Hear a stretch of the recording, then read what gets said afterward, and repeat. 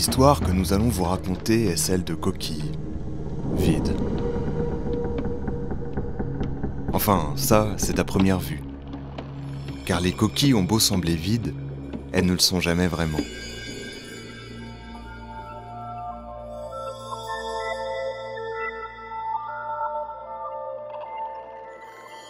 À bord, un nouvel équipage s'est déjà constitué, et chacun s'affaire à son poste.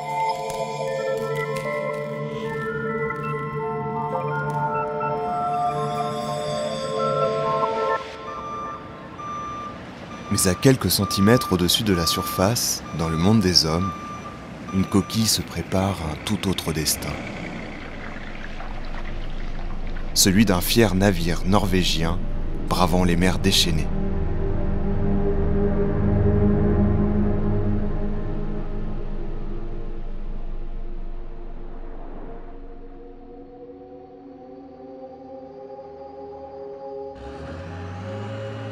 Ce destin, ces nouveaux locataires l'ont choisi. Car en fin de compte, ce qui importe à chacun, c'est ça. Trouver la coquille qui lui correspond.